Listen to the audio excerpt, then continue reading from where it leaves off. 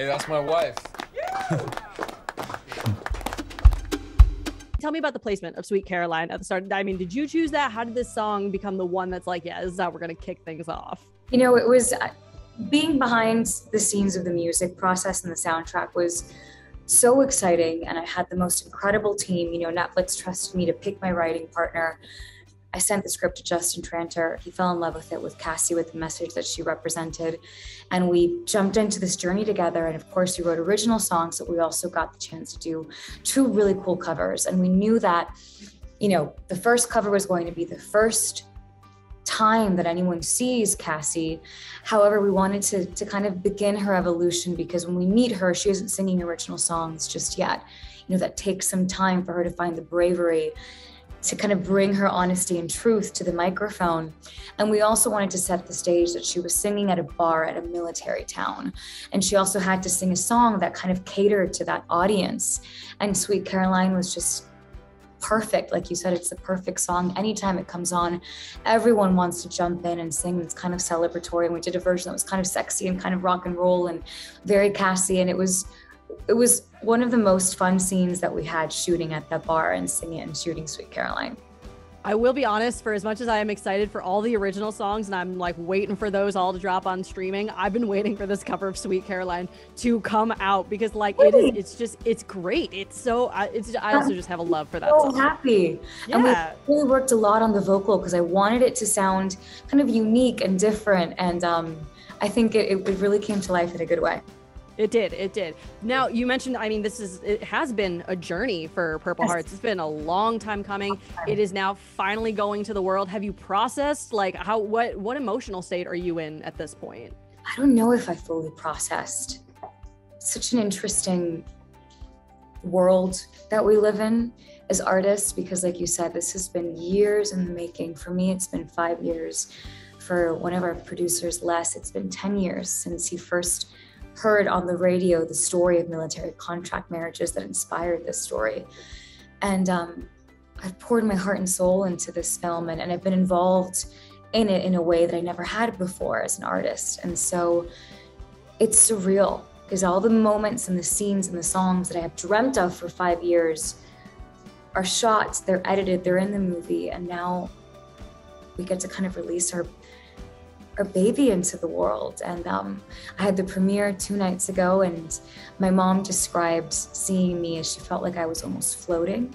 And Liz and I kept saying, Liz, my director, and my partner, and everything in this, that she kind of felt like she was here, but she wasn't.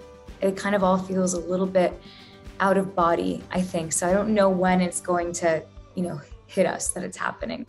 Right. Well, what I love about Cassie is she's just, I would argue, if not the most, one of the most mature roles you've had to date. I love her just as like a fleshed out person. Tell me about playing that aspect, because she's so different than anything you've done. And so she's really this unique person. So tell me about getting into her mind and bringing her to life. Cassie was my greatest challenge as an actor to date. And I admire her so much. I'm so grateful to Liz, who was such a fighter for truth and honesty in every aspect of this film.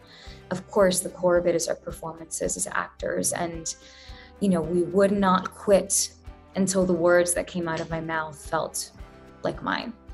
And that's kind of what happened. And I had the honor of being able to live with Cassie, help create her for 4 years before I kind of physically became her. And we worked so hard to make sure that Cassie was so unique and so specific and so different from Sofia, and my mannerisms and the way that I walked, the way that I spoke, the way that I carried myself on stage. I, you know, for months did an immense amount of research on every aspect of her life that would have informed the woman that Cassie is, from immigration to the immigrant experience in San Diego, to type 1 diabetes, to the military culture, to Oceanside.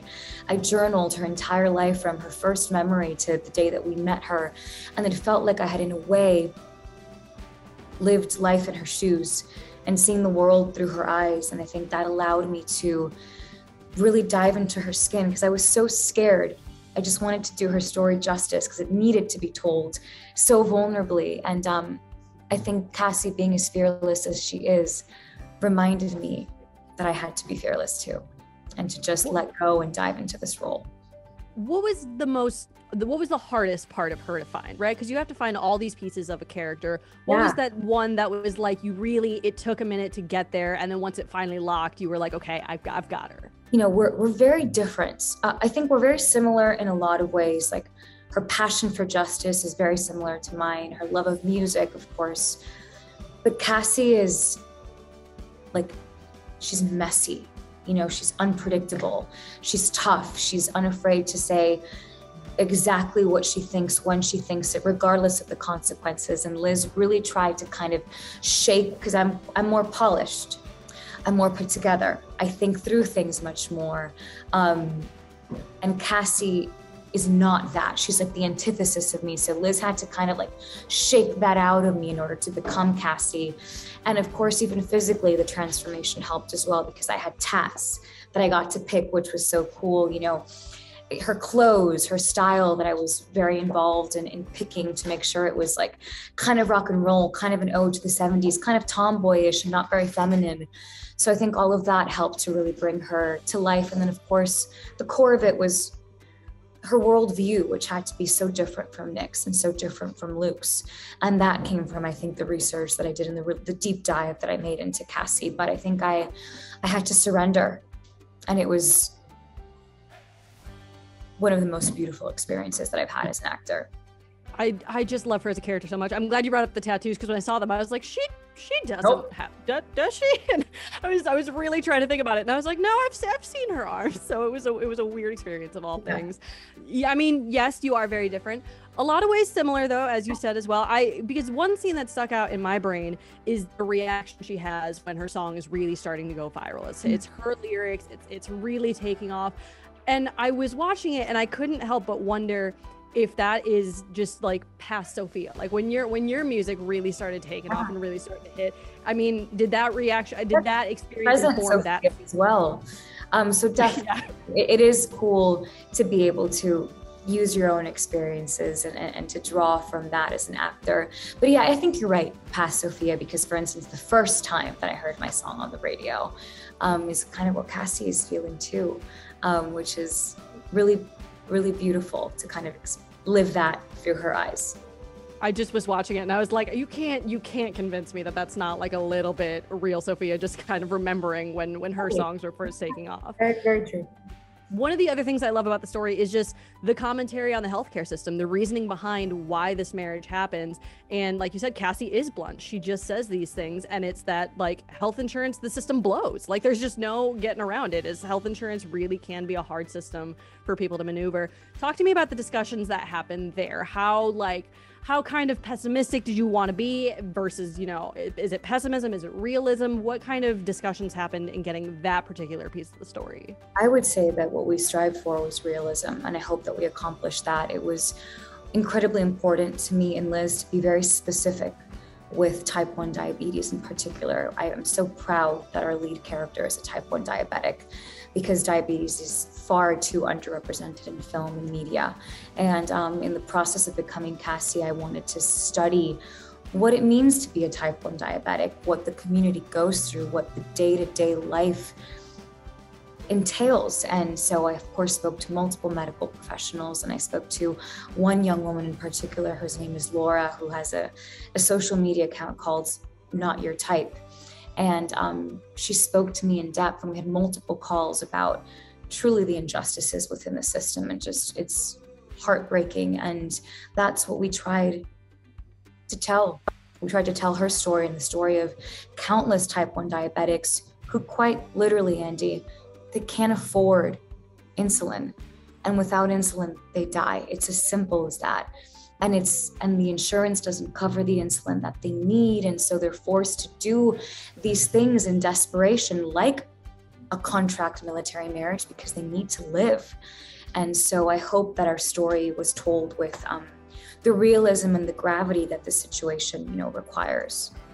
I also want to get into the realism of just the relationship itself, right? Because what I really enjoyed, and it was something that I will be 100% honest with you, I was worried about it first, and then it came through, because you've got a very liberal woman who is now in a contract marriage with a conservative man. He calls her a lib, he calls her a snowflake. Snowflake, What I loved is that she calls him on it every single time. At no point in this movie does she's like, well, like he says terrible things, but like he's pretty. Oh, no. Like I can see what he's saying. From their first conversation, she says toxic masculinity, misogynism, like she calls him out from the very beginning. And it just, I think we really wanted to make these two people as different as possible, to make their worldviews incredibly clear, so that the fact that these two people could see each other for more than just that, more than just politics, more than just red and blue, made it that much more powerful.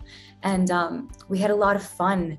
And I think we dedicated most of our time to making this relationship as real as possible. And, you know, there were so many moments of conflict, but then also a lot of moments of levity and realness and kind of sexiness and flirtiness that was always tied into their differing worldviews. But it's such a beautiful story and such a powerful story. And we really just kind of surrendered to Cassie and Luke. It's great, and it's at no point is she like fundamentally changed from who she is as a person. She doesn't No, neither come is around. That's not realistic either. They're not changed. They just lead with compassion for the first time. Right. And see each other past their differences and realize that perhaps we have more that connects us than divides us. Absolutely. I have to ask, were you bummed not being able to sing with Nick? Because like we know he has a voice. Like we saw Cinderella. And I talked about that. I was like, it would have been so cool. It just wouldn't have made sense in the story. Right. But who knows, one day. Well, I want to get into the songwriting as well, because you know these are original songs that you penned. I'm always interested in the technical aspects of it, in the sense of like you're writing these songs through the lens of a character, because again, Cassie and Sofia are different people. So when you approach songwriting as Sofia, you're approaching it one way, I imagine, and when you're songwriting for Cassie, it has to be. So how do you kind of find that line of like, it's for a character but still you? Like, it just seems like it'd be really, really challenging. I mean, I was terrified. My mom came that. I called her crying multiple times. You know, I was like, who thought that I could do this? Who trusted me to do this? I've never written a soundtrack before. But believe it or not, Andy, it was a very similar experience, because in order, you know, when I write songs as Sofia, I dive into my heart to speak or sing my truths. And in order to write songs for Cassie and to bring her story to life, I had to dive into her heart.